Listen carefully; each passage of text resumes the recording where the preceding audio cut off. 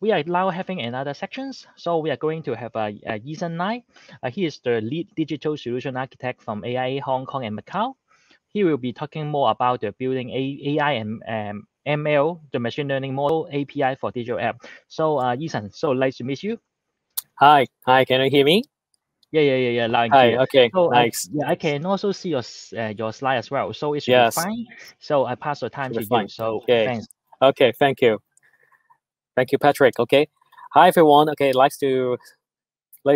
thank you for joining this sessions. Okay, today's session I will share about the building AI, ML, artificial intelligence, and machine learning models API for our digital applications. In AI, definitely we build a lot. We use a lot of artificial intelligence and machine learning models. Today, so I try to share how we build and what kind of things, the tips I can share with you guys. Okay. Definitely, I am very active member in the data science and machine learning communities. Okay, you can check it out my Mediums or GitHub over here. Okay, in case you would like to get some code repository, right? So before I'm trying to share more about how we build it, okay, let me share about the AI and ML maturity before we go into why we build the AI and machine learning model API, right? Why we need to build it, okay? Because nowadays, everything is okay for the predictions, okay, for the scoring, okay. We always talk about the machine learning, artificial intelligence, okay. So that's why we need to build some endpoint to serve for our customers or internal users.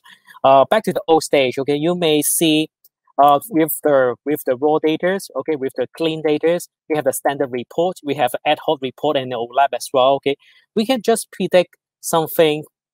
What is happening, okay. We are not required to serve it as an API, okay. Just traditional report can be fulfilled all the business requirement or even the customer requirements. But in terms of AI and machine learning maturity going up, okay, we will serving some of the dynamical model to serve our customer applications or serving for internal application as well. So we will do some generic predictive analysis for why is happening, okay, and some of the predictive modeling, okay, then and try to figure out what is happening as well.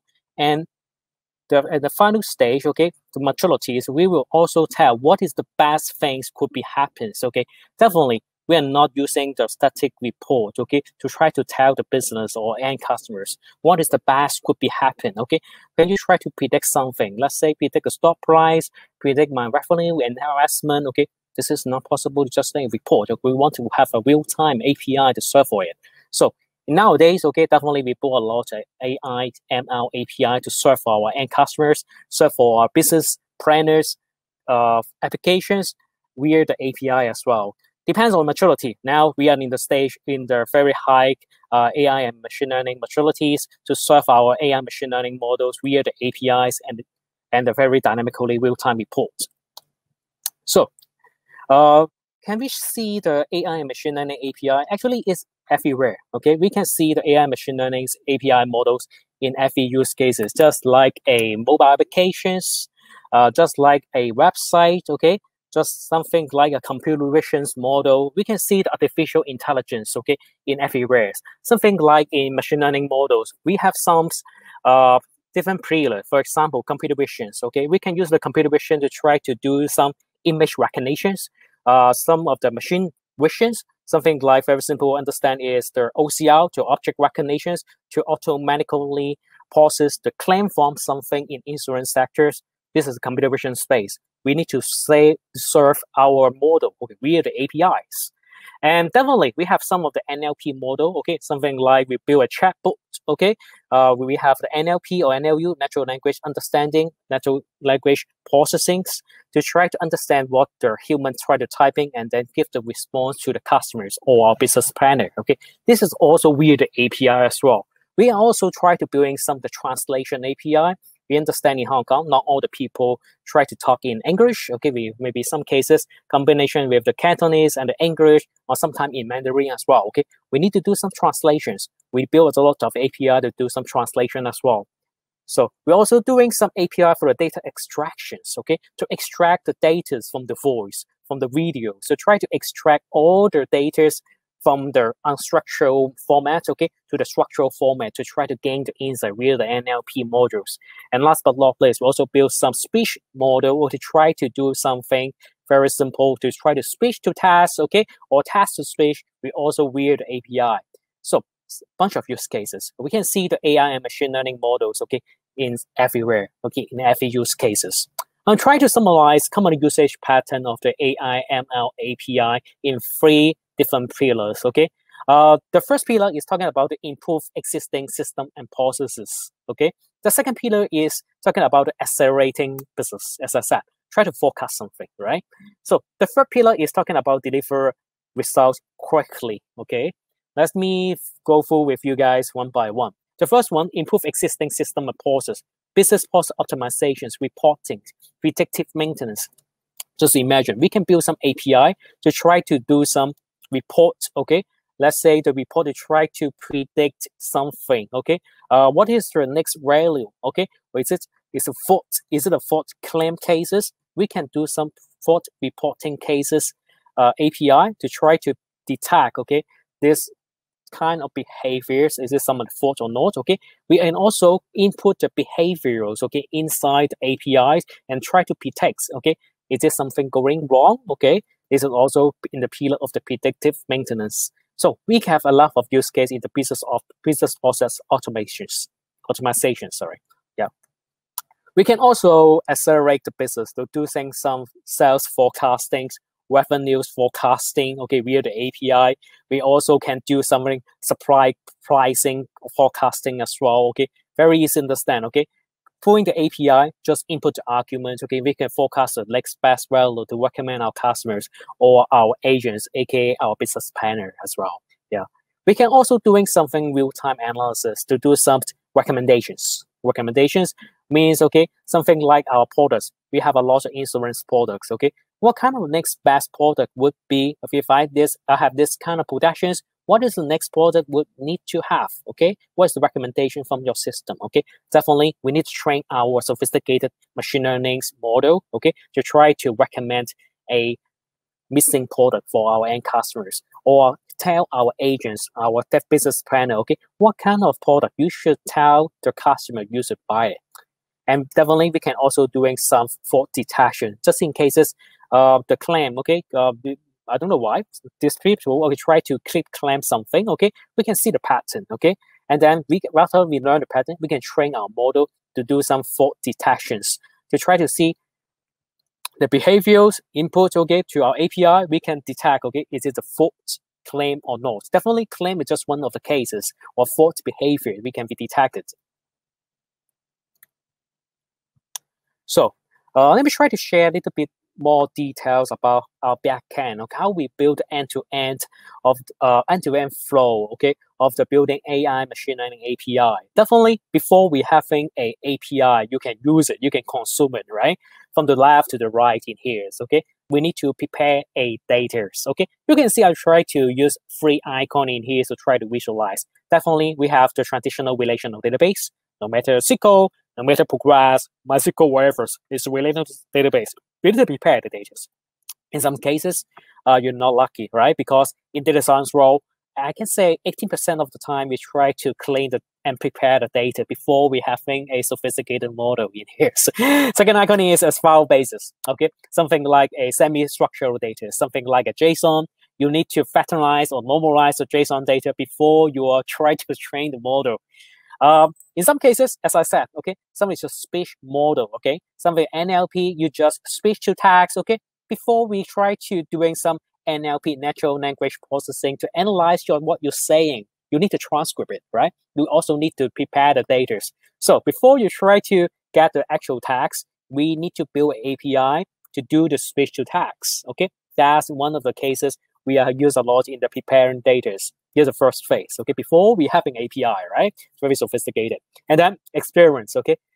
Data science, okay, is experiment process, iterations, okay, number of time. They try to train to see the accuracy, see the loss, okay, and then try to examine the model, is it able to deliver or not, okay? We build the model, okay? Definitely we have a lot of their tools to try to build the AI machine learning API. In data science or machine learning world, we widely use, I think you heard about before, right? With the Jupyter Notebook, if you don't like it, definitely you can also use the Visual Studio Code or Visual Studio to try to, as IDE, okay, to try to develop their code as well, okay? Definitely. We heavily use Python mainly, okay? You can also use the R, okay? Or even if you use the Spark platform, okay, you also use the Scala. It's a Java-based code, okay, to try to train your model as well. And then after your development and build the model, set up the right algorithm, okay, pack the model, you need time to train in here, okay? Train models, okay, obviously if you're a data scientist, okay, you may have one of the compute machine to try to train the model, but for us, okay, it's not enough, okay? Definitely our model is super large. Definitely it depends on number and volumes of the data, okay? We need cloud-based computing to try to train our model. If we trained the NLP model, normally we train a few weeks in some cases, okay? Just normal laptop, even with the GPU, if you have big money, you try to great GPU powered laptop or PC is not enough. We need to have a cluster and try to train up and test the model, evaluate the model accuracy as well. Normally, now we use the cloud to train the machine learning and artificial learning models. So we need to wait, okay, after building. Yeah. After that, okay, after a model has been trained, it's just a model, okay, just a model, okay. Before you try to serve it, okay. Actually, you cannot directly use the model to serve as API, okay. Definitely, I will try to share what kind of things, okay, we can more easily to serve the machine learning model as an API. We have a lot of the tools, okay. Before we're going to serve it as API, we need to register and manage the model, right? As I said, it's the experience, it's the iterations. You may train 100 of time, okay, 200 of times, okay, a weeks, for example. Depends on the data change as well. You need to keep changes. So you need to have the model repository, okay, to register, okay, and save your model. Something like here's to register and manage the model. And then, okay, you can build a model API, okay, after the register, okay. Definitely, you can use Python, Java, okay, you even Node.js, okay. You can also build an API and then read the model and then serve an API. And definitely for the deployment and monitoring the model everywhere, okay. In our cases, okay, we package the model as a containers to serve for our customers or serve for our agency applications as well, okay, business planner application as well. So this is the cases, okay. From the left to the right, we need to prepare, okay. We need to experience before we having the API to deploy, okay. Seems like a very easy process. It takes time to do it. So let's talk about more details, okay. To track, okay, how do we deliver, okay, the delivery flows of the AI ML API, okay, at the top and the bottom as well, okay. So let's talk about the bottom. So before we having the API to serve our applications, our digital applications, is a data scientist or data analyst, right? As I said, okay, we need to explore the data. We need to know the data before we train the model, okay? Normally, no matter the data scientist or data analysts, okay, they will use the Jupyter Notebook, okay, to explore the data. Or in some cases, it is heavy or massive amount of data. Maybe use the Scala-based engine, just like something like we are using a Databricks, for example, okay, to try to look into the data, okay, massive scale, okay, try to explore the data before we train the model. And then definitely we can also use the same engine to train the model. This is the first step. The data scientist, the data analyst, okay, use the notebook, connect to various source of data, SQL, or even the to storage, okay, and then obtain the JSON file to normalize the data, factorize the data, and then train the models. This is the first step, okay. Second step, okay, you may use the ML4, okay. ML4 is great open source library, okay. Definitely, it also has a very tight integration with Databricks as well, which is tightly coupled in here, okay. You can use it as a model repository to register your trained model artifact, okay, into the ML4. Definitely with the versioning, as I said, it's iterations, okay. You need to train your models number of times. So it depends on model quality, depends on algorithms, depends on the volume of the data. You need to train multiple of times, okay. And then you can use an ML4 and then save it as a model registry in here. And definitely MLflow, okay, give you a one more convenience, okay. It also can be automatically packaged and serve it as API as well, okay? But in here, we haven't used it, okay? In AIA, we haven't used it, but it has a out-of-the-box capabilities to help you very easily to package your Python-based code or our code-based model to try to package as a container models. After that, okay, after the registrations, as usual, okay, definitely this is the code, right? We need to check into the Git repository, no matter the GitHub, no matter the Bitbucket, you can check in into the Git repository as well. This is the track of the data scientist as usual, okay? Very seamless, very easy to understand, okay, from the data scientist role, okay? But how do we cooperate with the API developer, right? Hey, maybe just sitting side by side API developers, they use their favorite IDE, okay, maybe Eclipse, maybe the Visual Studio Code, okay, to try to develop a model, develop the API code, okay, to try to read, okay, the machine learning model being created, okay. After development, okay, they do the same thing, okay, check in to the Git repository, Bitbucket, GitHub, wherever, okay, they want, okay, Git repositories. After that, okay, we need to do some continuous integration and continuous delivery tools. Something like, I think there's a quite famous Jenkins. We can do the continuous integration and delivery, okay? The first step, okay? The Jenkins, okay, the CI/CD tools will be get the Git repositories, okay, to get the code, okay, from the API developer, okay, because I need that code, okay, to build my API applications. In the code, okay, definitely, it doesn't contain any API model, okay, where's the model is, right? Okay, we need to package it as a container to serve as an API, right? So the Jenkins, okay, we'll talk with the ML flow to grab the latest trained ML model into the same container images and then package as API containerized APIs containers, and then okay, they can ship it. Okay, definitely the first step before we serve in the Kubernetes engines. Okay, after the packagings, definitely the API developer is also need to define the Docker files. Okay, based on Docker file definitions, package all the stuff and then push it in the container registries before we ask the Kubernetes to serve for it. As a final step, the Jenkins, okay, will order the Kubernetes to do a deployment and then grab the built container model and then serve as an API. This is a journey. You can see, you can visualize, okay? It's not just one step, okay? And then we can get the API magically. It's quite complicated. It's a team of efforts, okay? From the API developer, they are developer grade, okay? But may not have the data scientist knowledge, okay? The data scientist days, okay? They have the deep dive, understand the data science, statistics, okay? Focusing on the model deliveries and algorithm developments as well. So in here, you may ask me, okay? Is it every time you try to build all the APIs, okay? From zero, okay, from scratch, okay? Is it you are trying to build your API for the speech to text API from scratch, okay? I can say no, okay? In most cases, 80-20 rules, okay? We will try to leverage the cloud ready API to leverage that because something like the computer visions, like the speech to text, okay? For example, maybe AWS, Google, or even Microsoft also build a lot of great computer visions, great NLP models, okay, is we can just use it, okay, you just use it. Not all the time we can build it, okay, but in some cases we want to use our own data to train the model. We need to build it. We will go through this flow. Also, in here as API. So, in some cases, we are not just serving the API in previously, okay, you can see from the slide that, okay, it is a model API to try to predict something. After that, you get the API in here, so, okay, you can try to pass the argument to try to next best value, okay, recommendations.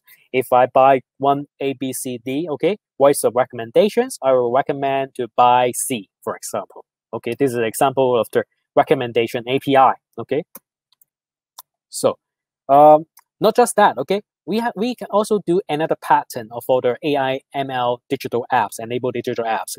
Also, from the left to the right, okay, before we model to serve, right? In here, so, okay, as I said in previous slide, okay, we have a lot of data to make the model API ready. That's the training times, okay? In terms of API development, is relatively super easy in here, right? So, we have the logs, okay, maybe in the structured and semi-structured, as I said, okay, maybe in medias, maybe files, maybe from your LOB application is structural data, or even nowadays, okay, even your digital apps, okay, or even a sensor, okay, it can be contribute some of the log data, some of the event data we can ingest and then try to predict something. In here, okay, normally we will use two paths, okay, to try to digest to give the real-time decisions to our applications. Definitely serve for our business planner or agents, business planner or end customers. In here, from the injections, very famous, okay, for the Kafka, okay, if the left-hand side is a sensor, is a mobile app, normally we use the Kafkas, or you can use the conference Kafka in some cases, okay, to receive the event from the mobile apps. Okay, this is one of the cases for the real time. And okay, some of the cases is not real time enough. Okay, I can say it's near real time, it's not real time. Okay, it's just a log, maybe it's continuous saving in somewhere. I need to ingest that log, okay, to do the real time analytics something, right? We are using the Apache Spark based engines, something like Databricks, okay? We can ingest the logs very lively and massively, and then process the data in near real time. After that, okay, no matter is the real time or near real times, okay, we are saving in the Hadoop HDFS storage, okay, in cloud, okay, maybe in S3 in AWS, okay, maybe in the block storage in Azure as well. Just save it, a single source of truth in here before we're doing some analytics. Okay, but you need to save it. Okay, make sure data is being saved. No matter the real time path or the semi real time path, okay, or near real time path. The first step, and then that's the magic. Okay, pap analytic and train the data. Definitely, we can do some real time analytics. Okay, in here, we can pre-train some of the recommendation model, cleaning model, fraud detection model a lot. Okay, in here, and then using the Spark streaming. Nowadays they call it just related structural streaming in Apache Spark. Okay, and then loaded the model, lively connect to the Kafkas, connect to the storage. Okay, and then do the real time analytics or real-time scoring, and then give the result to the mobile applications. In these cases, I'm not trying to serve the results, the scoring results via the API directly. Okay, I just call the data. Okay, let's say a recommendations. The recommended result can be just pass the argument to API. You got it. In other words, okay, can we try to serve it in a non-SQL database, okay, like Mongo, okay, or even the relational database is also possible, not via the API, okay. We can do some real-time analytics and data scoring in here via the Apache Spark as well. After the analytics, we save the scoring result back to the Mongo database. Or either, if you don't like the NoSQL database, you can also save the relational, for example, Postgres in here as well. So scoring results saving in Mongo's, and definitely your real-time digital applications can be read the Mongo via the Mongodb driver, for example, and then get the scoring result. That get the real-time experience. At the bottom, okay, maybe is a new real-time. You can surface as a BI, okay, business intelligence, or even report in here. So that is it. That is the how we build a real-time AI ML digital apps.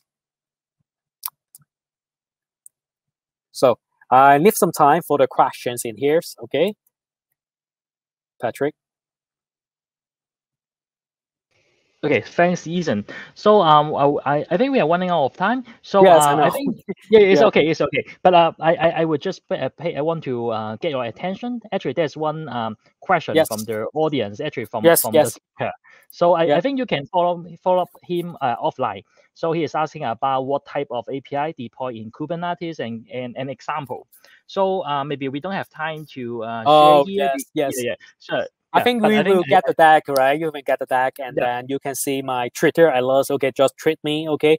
Or you go to my GitHub, you can also reach out to me. Yeah, I share a lot of the AI ML model example. Just check it out. Yeah. Okay. So for the audience asking this question, feel free to reach out Eason offline. So thanks Eason for your support here. So okay, so we are going to another sections. So okay, see you Eason. See you again. See you.